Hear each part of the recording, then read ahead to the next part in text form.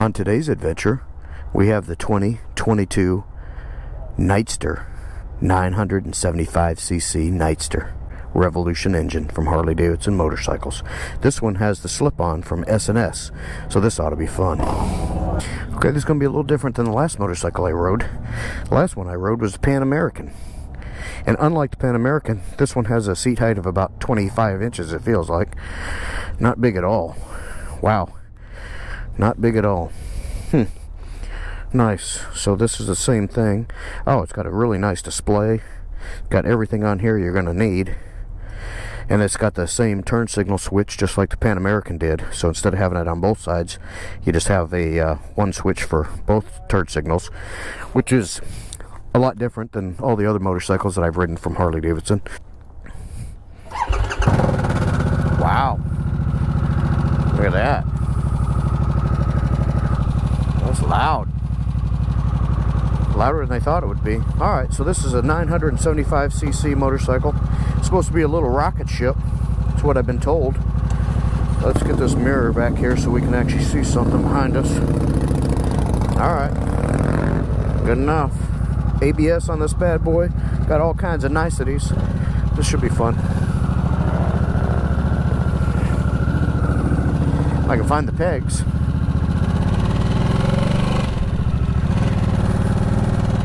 Wow, that thing shifts. Shifts a little different right there. Let's go this way.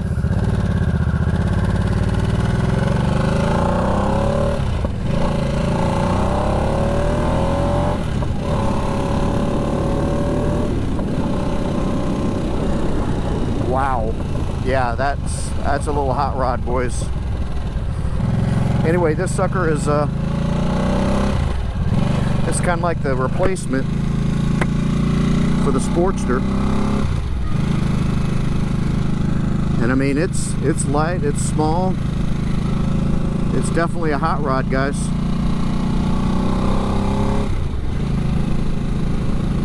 Yeah, this is wow, this is kind of fun.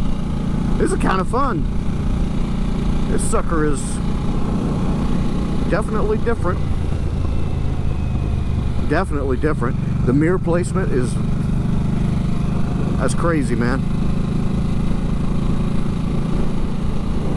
Well, the first things that I'm going to notice about this motorcycle is, unlike many other Harley-Davidson motorcycles, those of us who are vertically challenged, I'm 5'5", about 195 pounds, so I'm kind of a fat 5'5". But vertically challenged people, yeah, you're going to have no problem with this sucker. It's like riding a bicycle. The seat height is super low, it's super narrow, it's super light. It feels like a damn trick bike. Like you're going to be doing tricks on this thing. Like a stunt bike, I mean. This feels like a stunt bike. It's so small and like crazy light. Center of gravity is is right in the middle. Right where you need it to be. That Revolution engine, holy cow. So I'd never ridden a Revolution engine until I rode the Pan American. Of course, that's a 1250. And this one is not a 1250. This one is a 975cc. But I gotta tell you,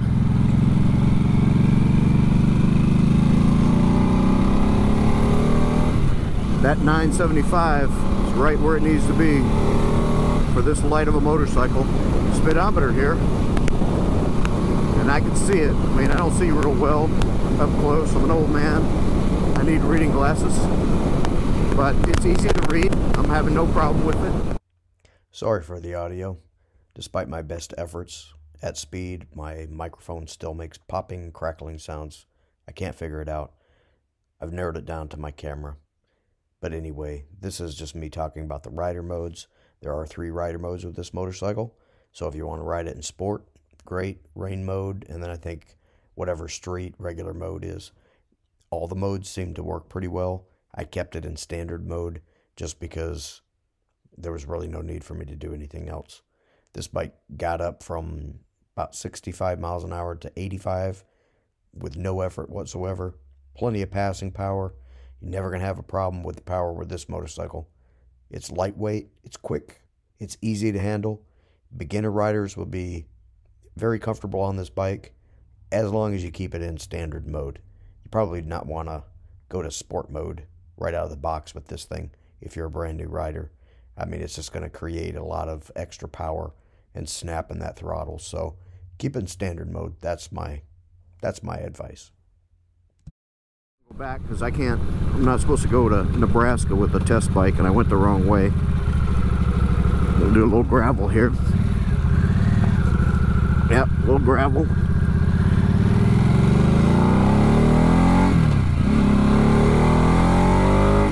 This is standard mode, folks. Yeah, that's gonna be a lot of fun for somebody. Tell you what though, if you're a beginner, you better watch yourself. Yeah, this thing is true to form, man. It's a little rocket ship. That's what I was told. I knew it was gonna be. Yeah, this thing is really cool. It's a lot of fun to ride. It's a little different than everything else that Harley's offering. That Revolution engine. But I got to tell you, if you're just going to have a second bike to kick around town, go out and have a lot of fun on, I mean, this would definitely fit the bill. 100%. This would fit the bill. I do like, get my shield up. I do like the fact that when it's in, when you got the clutch pulled in, you can still see what gear you're in. With the other Harleys, my Harley for example, now on mine, once you pull the clutch in, you can't see what gear it is. So if you've been downshifting to go to a stop or to get started again, you don't know what it is.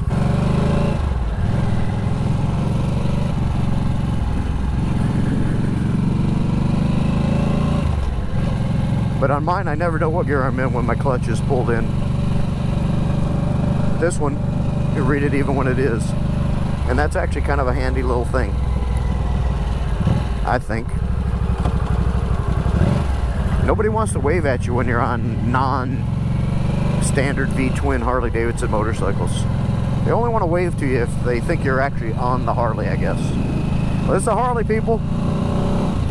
Yeah, it's a Harley. It's a Harley rocket ship, what it is. Yeah, this thing's awesome. I love it.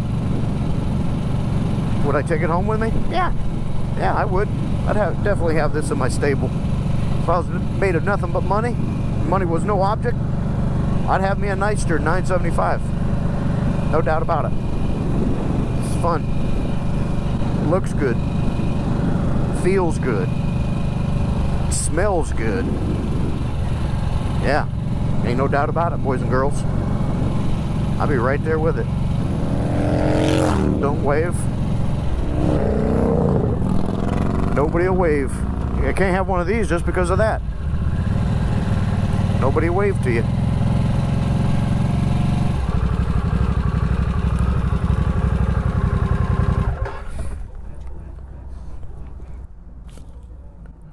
Harley-Davidson Revolution engine, 975 Nightster.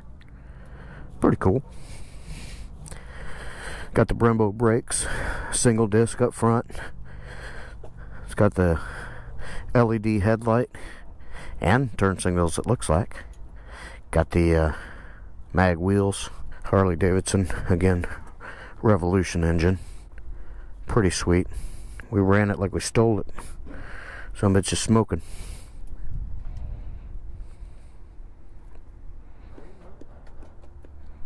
Sucker's pretty cool, man. Thing's gonna make a lot of people happy.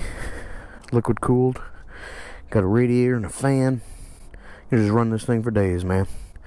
Got these adjustable levers so you can set it up just for you. Comes with the solo seat, but it's very comfortable for an hour and 15 minutes when you're out riding around. Got the old standard like Dyna style shocks on the back. Yep, belt drive. Belt drive just like your other Harleys. Sweet.